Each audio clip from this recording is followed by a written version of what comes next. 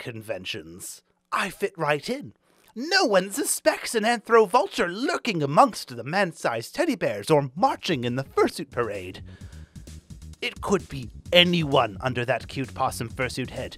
It could be a congressperson, or a celebrity, or even your dad. One thing you probably won't find is any sports-playing jocks.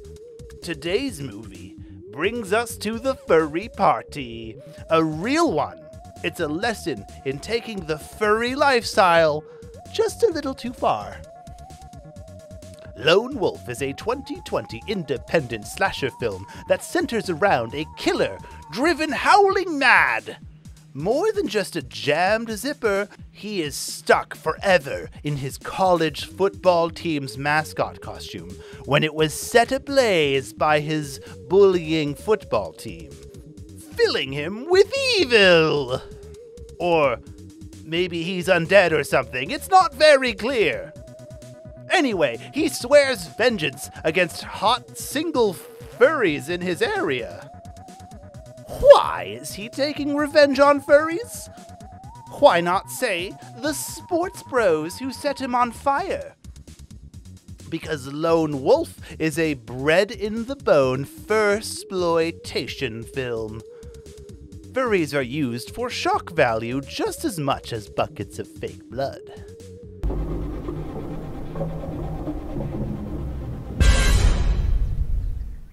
There are a lot of creeps out there.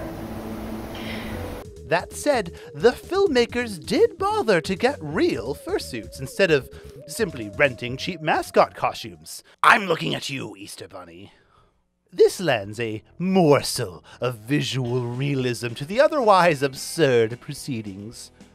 These fursuits look like, and probably are, actual fursonas. It all plays out like a your character here slasher flick. The killer cuts full suits down to partials with the wearers inside.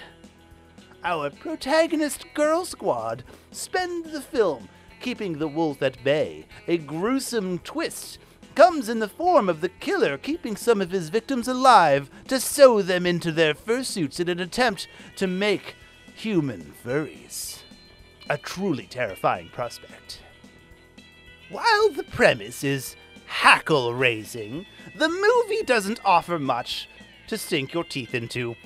The camera work is laughable. You would be amazed at how many shots just cut the head off the subject, and without even the decency to use a chainsaw.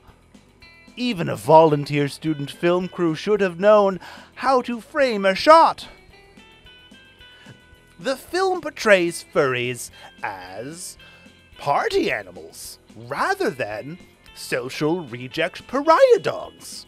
The filmmakers at least know that furries host raves and conventions and house parties.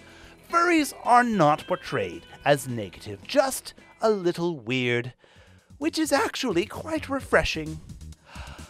I identify as asexual, binary, and very, very gay. So this doesn't work for me. Sadly, the rest of the fandom details hold up about as well as a hot-glued fursuit. It's tragic, really. They were so close. Furries wearing their fursuits 24/7 to school and traveling, calling their heads hats, and bar hopping in full gear. Stop back at her dorm room to change. Now she wore her fursuit to class. I'm only here ironically. What? Well, I heard it was an effective way to get laid. Dude, his persona is so hot. Gabby, you're gonna get him. Shut up. Well, if you don't want to, I certainly will. What's it then?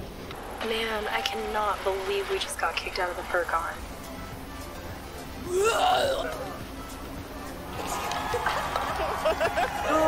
I can't remember ever seeing any furries around here before. We realized it was people when Deputy Carpenter picked up one of those fur head helmets, and a head just fell out. Spun around on the floor and looked right at him. The whole movie rests on the charred and fuzzy shoulders of our serial killer, but all comes tumbling down for the want of a furry cultural consultant.